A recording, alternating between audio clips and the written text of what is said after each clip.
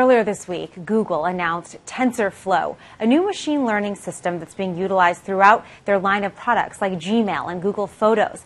Now Google, though, wants to do something different. It wants to allow everyone to have access to the code and the programming behind TensorFlow. By open sourcing this system, Google thinks that researchers, developers, and hobbyists outside the big company will be able to share their ideas more efficiently than ever before and build new things.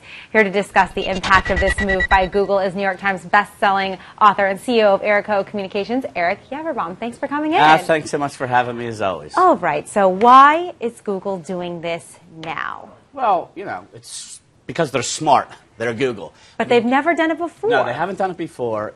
Google is regarded within the community as about 5 to 7 years ahead of everybody else in artificial intelligence. What Google is doing, which everyone else has already done, is they're recruiting people from the academic world.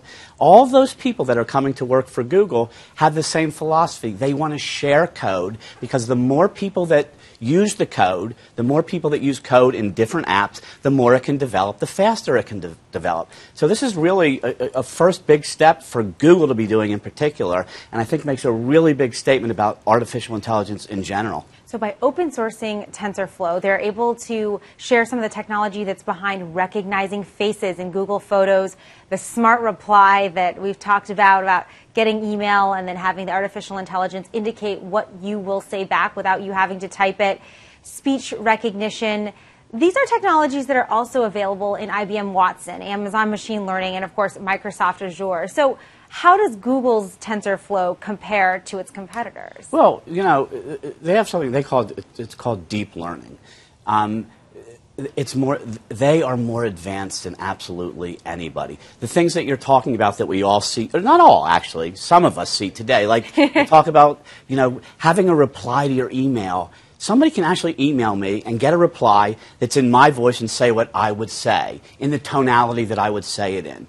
I can be at a party and somebody can take a picture and I'm walking in the background and on Facebook, visual recognition will tag me. Even though I didn't want to be in the picture, even though the person taking the picture doesn't even know who I am, you know, I'll get recognized. People see those sorts of things. What they don't see, because they're not out in the general public yet, are all the things that artificial intelligence can do. And it depends who you talk to about when will artificial intelligence, this is really remarkable, when will artificial intelligence surpass human intelligence?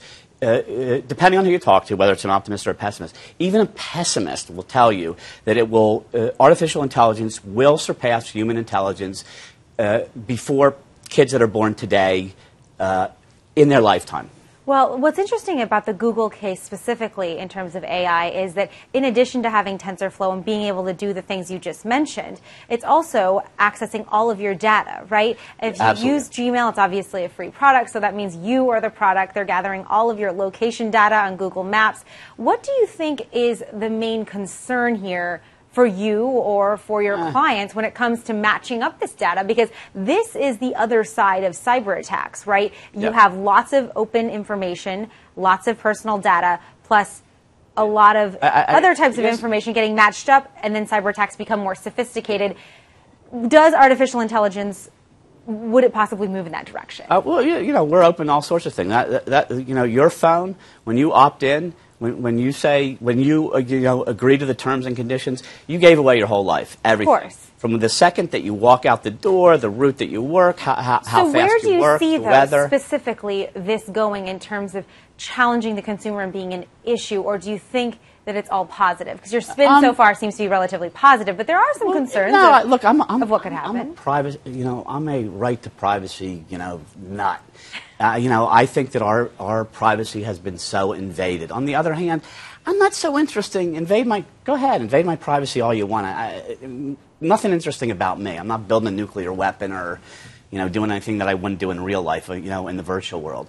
However, yes, of course that's a concern. Do you want your whole life telegraphed? Do you want a machine to be able to know what you're going to do before you actually do it, a lot of people would say no to that. Other people, like directionally challenged people, like GPS. Sure. I could never get anywhere without my GPS. Well, there's always, two sides or multiple sides to a situation like this. How much do you think that the open sourcing is a cause or an effect of Sundar Pichai? He's the new CEO of Google. He's doing a lot of new different things to reposition Google for the long term.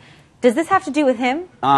Sure, in part. I mean, he's brilliant. I mean, in our lifetime, the technology is evolving. That's not new. The rate at which it's evolving, the speed at which it's evolving, that is new. It gets faster every day. And this is a company who's a leader recognizing that and wanting to make sure that they stay in first place. All right, so you're bullish on Google and TensorFlow. Indeed, I am. All right, great, Eric. Thank you so much. Follow Eric on Twitter at RealYaverbaum. And for more on Google and TensorFlow, check out foxnews.com. I'm Jolene Kent, and you're watching Tech Take.